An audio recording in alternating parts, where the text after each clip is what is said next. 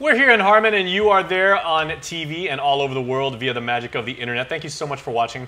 This is KM News Extra. I'm Jason Salas, and we are talking with Cam and Frank, and we are talking about the Special Olympics swimming event. Gentlemen, I can't believe it's been already a year that you guys put on this wonderful event, and as I understand, Frank, it's getting bigger and better. Getting bigger and better, and that's a good problem to have. Oh yeah, it is, and costly. Okay. But you know, that's why we're here. We want the program to grow, and we want everyone with an intellectual disability, as well as some physical disabilities, to come out and get the exercise they need and compete. And that's our purpose for being here. So for people, Cam, that may not be familiar with the mechanics of the event, so what types of swimming events are there?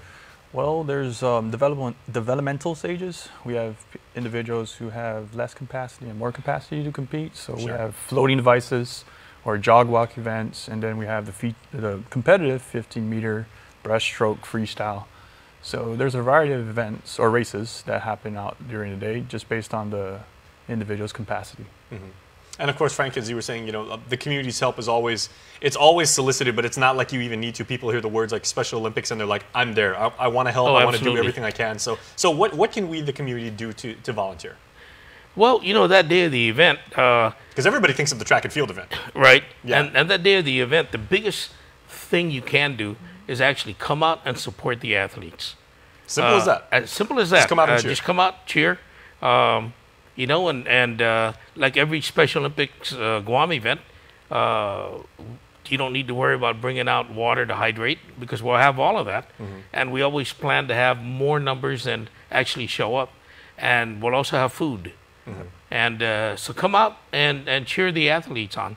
That means the world to them.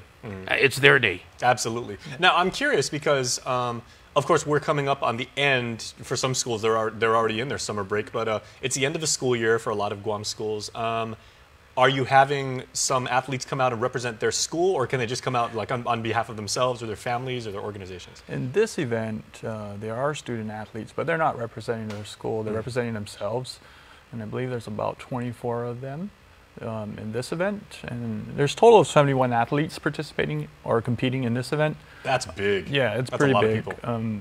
I think the oldest is 64 and the youngest is 8. You have to be 8 years old or older to participate or compete in these events. And yeah, I mean, the students will represent themselves in this event. Now, I'm curious now because you said the oldest person being 64. Is that the same gentleman, I believe, right, that competed in the track event, or is it a female?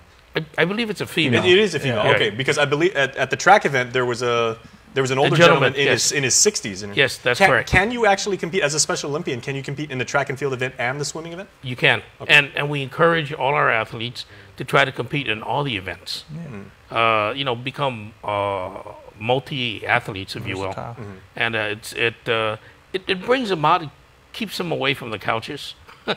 and they get out and they exercise. The nice thing is that they exercise and they actually practice 9 weeks before the event. So they're kept busy and they're doing something physically, and that's the whole idea, improving their lives health-wise. Now, obviously, the event itself, it's a one-day event. It's a wonderful community celebration of the true, the Olympic spirit, which means, like good sportsmanship, striving to do your best, cheering on your fellow athletes. It's not so much about the competition. I mean, everybody's trying to do their best, but, it's help each other, celebrate each other. But, of course, like you said, a lot of that goes into it. There's training, there's preparation, there's perhaps changing your diet and everything like that. What do Special Olympians go through when they go through that regimen of training?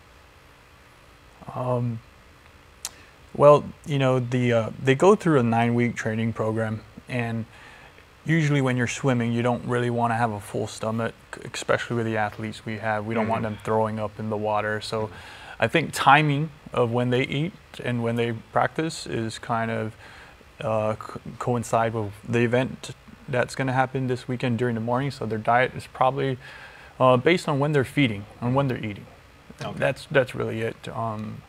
I don't know much of the athletes who really take on a true dietitian diet for an event. I know they train really hard for their own heats.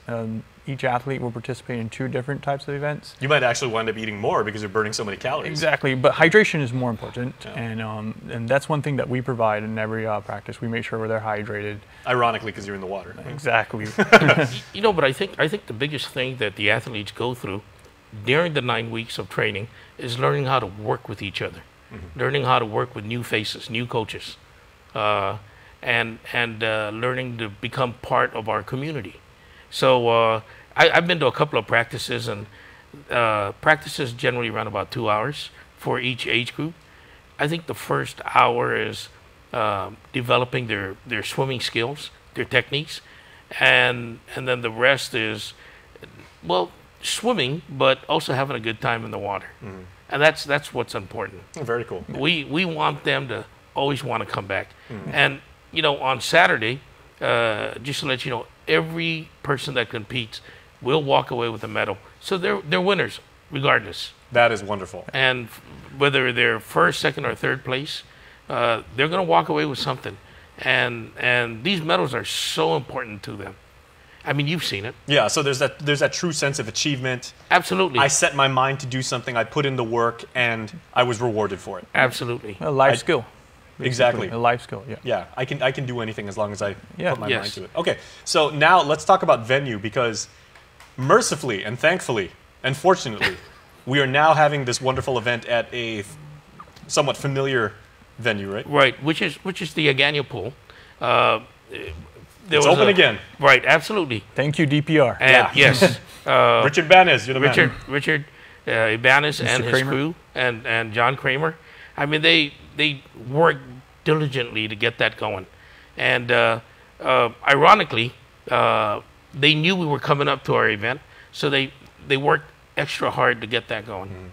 And we started the athletes practicing down the street over at the Dedito Pool, and I think it was maybe about the 3rd week of April was when it opened, and that very day was the first day our athletes actually jumped in the Agano Pool in over a year. Outstanding. Okay, so Cam, we got to go, but we'll give you the last word. What time should people show up at the Agano Pool to cheer on the athletes? Okay, this year it's a little bit different. We're starting a little bit earlier. It's a hotter day nowadays. Oh, yeah. During the summer. So showtime is going to be 7:30. We're going to do open ceremonies at 8 o'clock, and the races will begin at 8:30. This year we had a huge help from GTA. They're sponsoring the meals and hydration, so they'll provide solids and liquids during the lunch period. We're also getting a donation from First Hawaiian Bank, so they'll be providing a check presentation to us. And yeah. And parents are providing some of the food as well. Exactly. Well They're done. doing Miss doing a Louisa potluck, Wessling, right? Yeah. Louisa Wessling is heading that, and of course you know Carol. She was your neighbor. Yep, Carol, and of course. yeah, and Carol is in the thick of things. Okay. So it's going to be a great event. Okay, well, we got to go, guys, but thanks so much. Well, thank you for having us. All right, we're back after this. Guam is truly a majestic place with its